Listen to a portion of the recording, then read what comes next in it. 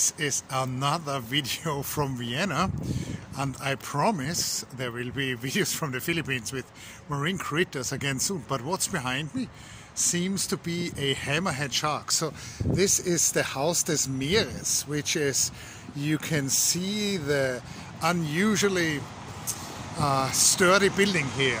So this used to be an anti-aircraft battery bunker in World War II, and afterwards it was turned into a zoo with a focus on marine animals. So, you know, more marine critters while we're in Vienna. Now, the whole building is, because it used to be an anti-aircraft battery on this elevated position, so you have an amazing view of the center of Vienna when you're there.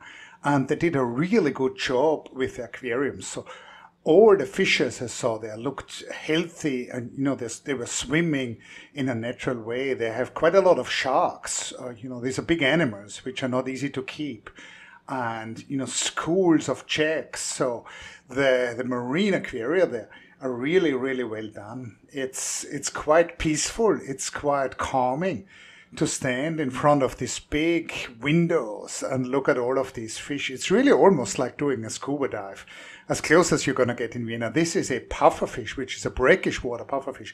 I used to keep this species in Japan, so it was really enjoyable for me to see that again, this type of pufferfish. So they're tiny baby horseshoe crabs, you know, which is something you don't see very often in the wild. I've never seen that in the wild, actually, and you don't see that very often in aquaria.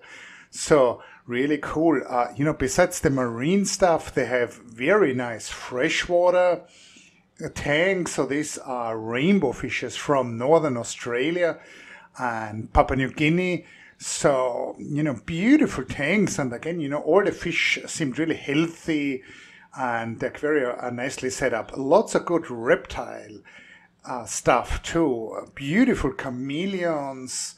You know, what amazing animals these are. Look at the colors. You know, they're just sitting there, moving their eyes, observing. You know, it's another case of the animals observing the viewers as much as the other way around. They have a large crocodilian, and this is in this large enclosure where on top you can also see the small monkeys. So, you know, the Haus des Meeres is definitely worth a visit, both for the building and the view, as well as for the animals inside. And yeah, you know, you can go to Vienna in the winter these days and see all kinds of tropical wildlife.